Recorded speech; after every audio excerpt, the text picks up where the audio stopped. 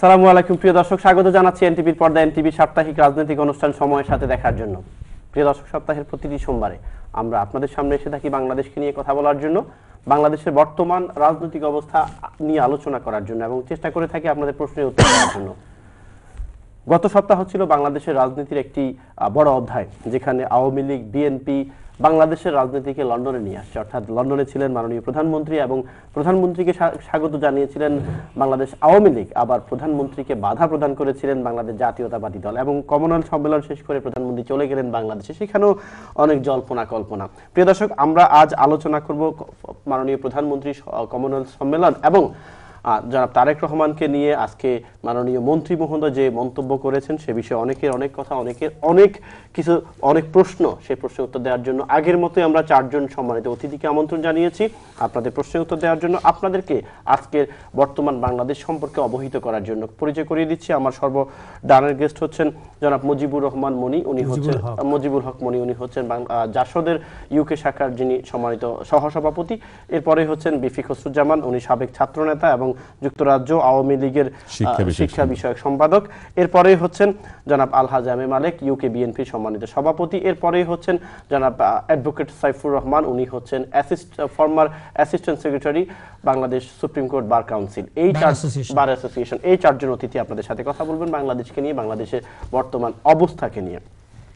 Alhaj M A মালেক, আপনাকে ছোট্ট একটি প্রশ্ন, যেটি সোশ্যাল মিডিয়াতে আমরা প্রত্যেকের সোশ্যাল মিডিয়াতে দেখতে পাচ্ছি যে বাংলাদেশের একজন প্রতিমন্ত্রী আমার মনে শাহরিয়ার আলম সাহেব একটি কথা বলেছিলেন এবং ওনার ফেসবুক স্ট্যাটাসে দিয়েছেন এবং মিডিয়াতে উনি বলেছিলেন জনাব তারেক রহমান সাহেবের, বিএনপির যিনি ভারপ্রাপ্ত চেয়ারপারসন, ওনার নাগরিকত্ব নিয়ে, অর্থাৎ উনি বাংলাদেশের নাগরিকত্ব মানে তুলে নিয়েছেন, এই ধরনের মন্তব্য দিয়েছেন এবং উনি অনেকগুলো এভিডেন্স মিডিয়ার সামনে দিয়েছেন। এটা নিয়ে ডক্টর স্বাধীন মালিক সহ অনেকে অনেক কথা বলেছেন, প্লাস সোশ্যাল মিডিয়াতে ঝড়, সেই বিষয়ে আপনার মন্তব্য শুনতে চাচ্ছিলাম।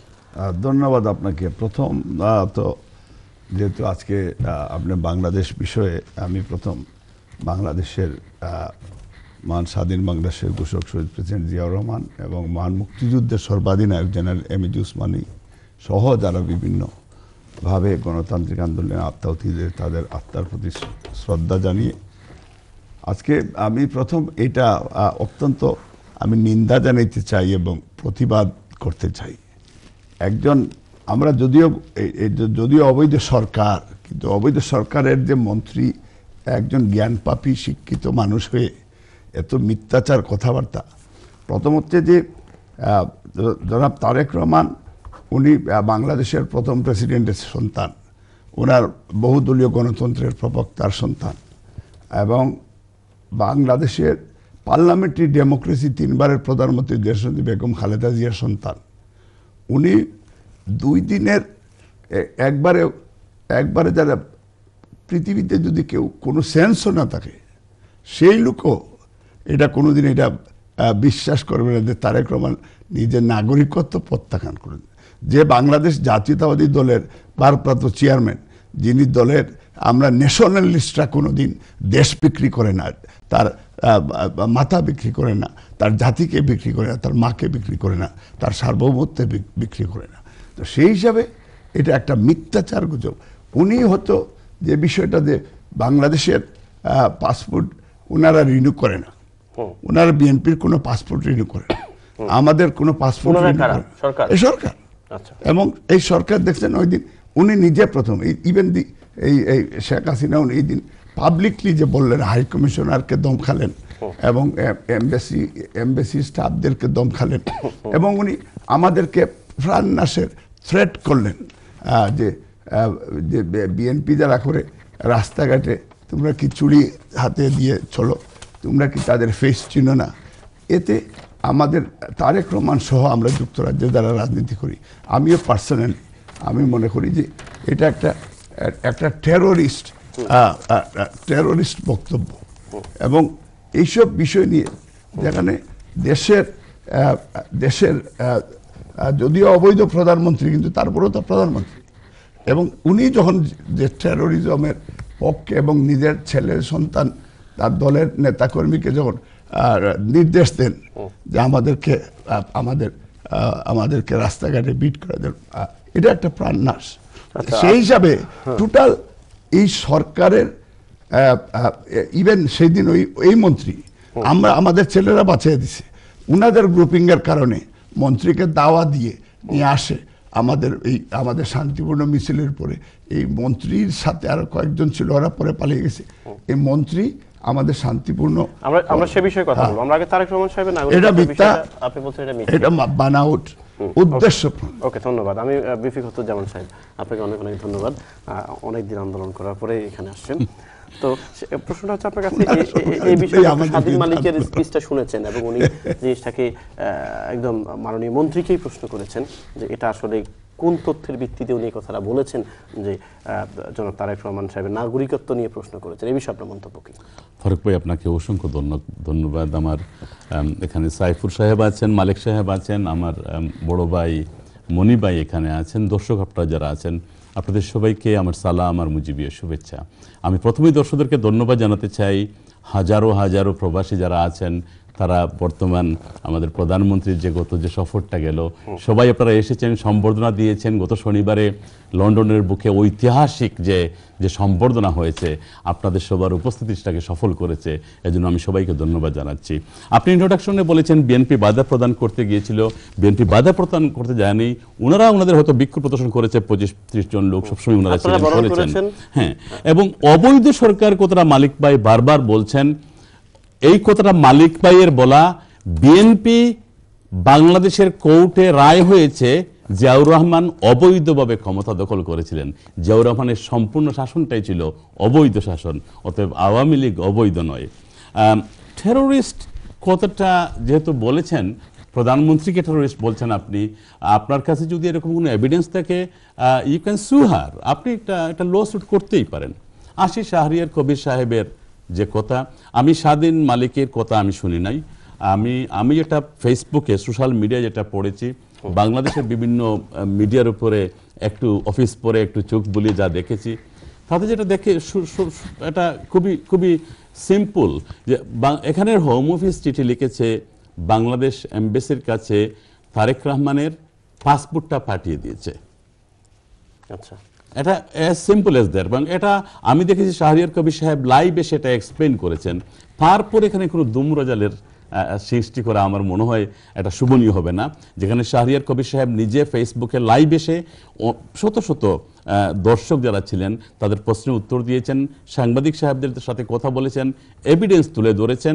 হোম অফিসের চিঠিটা উনি ফেসবুকের মাধ্যমে, বিভিন্ন মিডিয়ার মাধ্যমে তুলে ধরেছেন।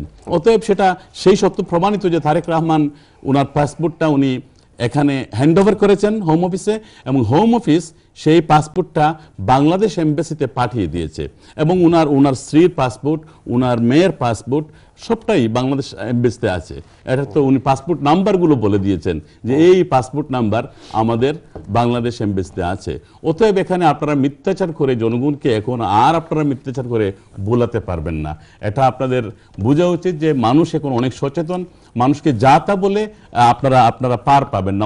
অনেক করেছেন আপনারা, আর পারবেন না আপনারা। ধন্যবাদ আপনাকে।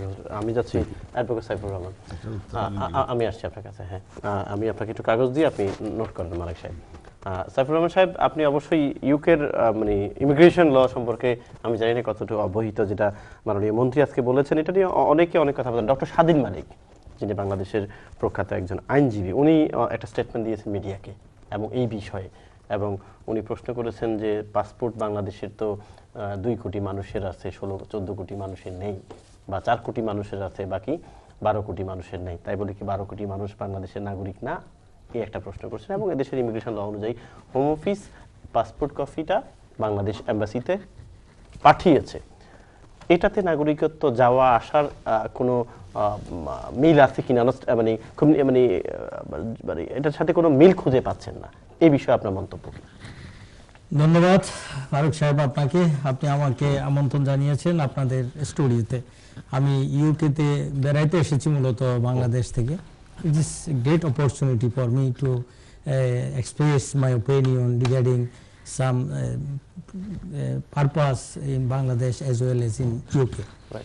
Okay, I visited here from 11th April of this month, and 11th April of this month. 11th month, and so আমি এখান থেকে ম্যানচেস্টার গেলাম, সেখান থেকে স্কটল্যান্ড গেলাম।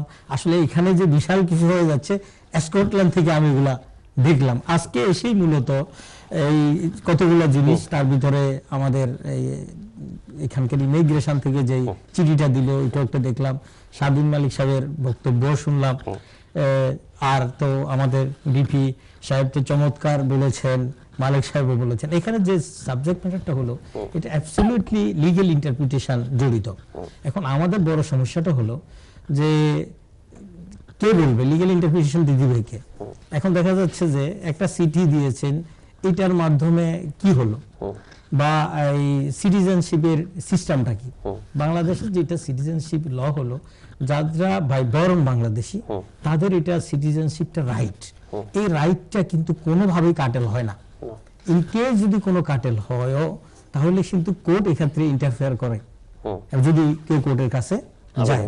এখানে তারেক রহমানের বিষয়টা একটু ভিন্ন, এবং এই বিষয় এখানকার ইমিগ্রেশনের অত বিষয় আমি জানি না। আমার যতটুকু নলেজ আছে সেটা হলো এই, কেউ যদি ইমিগ্রেন্ট হিসেবে এখানে আসে, সে যদি তার একটা অ্যাপ্লিকেশন করে যে আমি এখানে রাজনৈতিক আশ্রয় যেতে চাই, দেন তার ট্রাভেল ডকুমেন্টস গুলো ইমিগ্রেশন কিন্তু সাবমিট করতে হয়, হোম অফিসকে সাবমিট করতে হয়। আমার যতটুকু জানা আছে, আমি এই কতটুকু এই কথা বলেছি, সাবমিট করার পর দেন তারা তাদের প্রসিডিংটা স্টার্ট করে। ইন কেস অফ এখন যখন সাবমিট অ্যাপ্লিকেশন করে দেওয়ার সাথে সাথে তারা কিন্তু under the government of UK হয়ে যায়। এই ক্ষেত্রে এসে আমরা যেটা দেখছি সেটা হলো অ্যাজ ইউজুয়াল এখানকার ল অনুসারে তারা তাদের পিটিশনটা জানিয়ে দিয়েছে যে এই পাসপোর্টগুলো আমাদের কাছে ছিল, যেহেতু তাদের এখন পাসপোর্ট প্রসিডিং হচ্ছে, এটার আর তারা পুরাতন ডকুমেন্ট তারা রাখে কি করবে? এটা কিন্তু আমাদের কাস্টোডিয়ান হিসেবে এমবেসিকে দিয়ে দিয়েছে, মানে বাংলাদেশ হাই কমিশনকে। এখন বাংলাদেশ হাই কমিশন কি করবে, কি লেটার দিবে? যদি কমিশন থেকে অফিসিয়ালি কোনো কথা বলে, মিনিস্টার এভাবে যদি বলি ফেলেন কোনো বিষয়, তাহলে এটাতে লিগ্যাল ইন্টারভিউশনটা স্বাধীন মালিক যেভাবে দিয়েছেন, আমি মনে করি এটার বাইরে যাওয়ার কোনো সুযোগ আমার। অ্যাডভোকেট সাইফুর রহমান, আমি আপনার আবার আসছি। আমি যাচ্ছি মনি সাহেব আপনার কাছে, যে বিষয়টা নিয়ে অনেক আলোচনা, পর্যালোচনা এবং তর্ক বিতর্ক হচ্ছে স্পেশালি সোশ্যাল মিডিয়াতে এবং বাংলাদেশের মিডিয়াগুলোতে। জনাব তারেক রহমানের নাগরিকত্ব নিয়ে যে শাহরিয়ার আলম সাহেব যে কথা বলেছেন, এবং বাংলাদেশের প্রখ্যাত আইনজীবীরাও কমেন্টস করেছেন, এই বিষয়ে আপনার মন্তব্য কি? ধন্যবাদ। আমি স্বাগত জানাচ্ছি এনটিভির দর্শক যারা শুনছেন, লক্ষ লক্ষ দর্শকরা শুনছেন। আমি যে বিষয়টা নিয়ে আমার আগে তিনজন গেস্ট বন্ধু ওনারা কমেন্ট করেছেন, এখানে লিগ্যাল পয়েন্টের উপরে কিছু কথা বলছেন আমাদের বাংলাদেশ থেকে আগত সুপ্রিম কোর্টের অ্যাডভোকেট সাইফুর রহমান সাহেব। এখন কথা হচ্ছে গিয়ে যে এতদিন পরে তারেক রহমান সাহেব এই দেশে কবে আসছেন? 11তে মনে হয়, 2008 সালে 2008 আসছেন। এবং লেটেস্ট যে রিনিউটা হয়েছে বাংলাদেশ পাসপোর্টটা, সেটা ছিল 2013তে ওনার লেটেস্ট রিনিউটা হয়েছে। এটা কমপ্লিটলি একটা লিগ্যাল ইয়েতে আসছে এই প্রশ্নটা। যখন রিনিউ হয় 13তে, 14তে কেন ওনার তিনজনের পাসপোর্টটা হোম অফিস থেকে বাংলাদেশে রিটার্ন দেবে, হাই কমিশনে যাবে? এই জিনিসটা আগে খুঁজতে হবে যে কেন গেল সেখানে, সেখানে কেন পাঠানো হলো। এই ভিতরে যে কাজগুলো হচ্ছে, যারা অ্যাডভোকেট সাহেব বলছেন, যেগুলো আইনের কিছু ব্যাপার আছে, হ্যাঁ, ইমিগ্রেশন আর লয়ার আছে। আর কথা হচ্ছে কি যে উনি এখানকার স্টেটাসটা কি? যখনই ওনাকে ভারপ্রাপ্ত সভাপতি দেওয়া হলো একটা দলের, তখনই সরকার এবং সরকারি দল যারা আছে তারা কিন্তু ওই জিনিসটার উপরে তারা ফোকাস করছে। যে অনেকেই বলছেন যে একটা সাজাপ্রাপ্ত আসামি কিভাবে একটা দলের প্রধান হয়, তখন কিন্তু তাদের টনক নড়ছে যে ওনার স্টেটাসটা কি, বিলেতে ওনার সিটিজেন বা ওনার যে ইমিগ্রেন্ট স্টেটাস এটা কি আছে। হ্যাঁ, সরকারের এটা বাইর করতে হবে যে ওনার স্টেটাসটা কি আছে। যদি স্টেটাসটা সেখানে সত্যিকার অর্থে একটা ভালো পজিশনে থাকে, তাহলে এইখানকার যে তার যে একটা দলীয় আছে পজিশন আছে সেই ব্যাপারে তারা কথা বলবে বা চিন্তা করবে কি আছে স্টেটাসটা আসলে কি এটা তো না সরকার চাইলেও হোম অফিস দিবে না। না না না না আমাদের স্টেটাসটা সরকার চাইতেছে না, সরকার জানতে হবে, চাইলেও দিবে না। না না না এটা আপনি তো জানার কথা না। আমি কথাটা শেষ করি। এটা এই দেশের হোম অফিসকে তারা কিছু বলতে চাচ্ছে না, কিন্তু না বললেও তার দেশের একজন নাগরিক বিদেশে আছে, তার কোন অবস্থায় আছে সেটা একটা সরকারের জানার রাইট আছে। এবং তারেক রহমান সাহেবের বেলা তো অবশ্যই, কারণ উনি অনেক বড় একজন রাজনীতিবিদ, যেহেতু ওনার সম্পর্কে জানতেই হবে, তাই করতে হবে। এখানে কথা হচ্ছে গিয়ে যে কেন শাহরিয়ার আলম প্রতিমন্ত্রী এই কথাটা এখন উল্লেখ করলেন, করে বললেন যে ওই তারেক রহমান সাহেবের নাই, মানে পাসপোর্ট নাই। 14তে যখন হোম অফিস থেকে ওনার পাসপোর্টটা বাংলাদেশ হাই কমিশনে পাঠানো হলো, হওয়ার পর থেকে এখন পর্যন্ত এটিকে রিনিউ করার কোনো আবেদন হাই কমিশনে দেওয়া হয় নাই। মালিক ভাই একটু আগে যে কথাটা বলছেন যে এখানকার হাই কমিশনে কোনো পাসপোর্ট রিনিউ করে না তাদের, বিএনপি এইরকম একটা কথা বলছেন, এটা ঠিক না। যদি হইতো এটা, তাহলে মালিক ভাইয়ের চিৎকারের ঠেলায় এই হাই কমিশন লন্ডন থাকতে পারতো না। তো উনি বলতেন যে এখানে তারেক রহমান সাহেবের পাসপোর্টের জন্য রিনিউর জন্য অ্যাপ্লিকেশন করা হয়েছে, এই হাই কমিশনার কেন দিচ্ছে না? ধন্যবাদ। আমার শেষ করতে দিন। ব্রেক থেকে এসে আপনার সাথে কথা বলছি। প্রিয় দর্শক, কথা বলছিলাম আমরা চারজন অতিথির সাথে, কথা বলছিলাম বাংলাদেশের বর্তমান অবস্থা নিয়ে। আমরা আরো কথা বলবো এই বিষয়ে ছোট্ট একটি বিজ্ঞাপন বিরতির পর। আমাদের সাথেই থাকুন প্লিজ।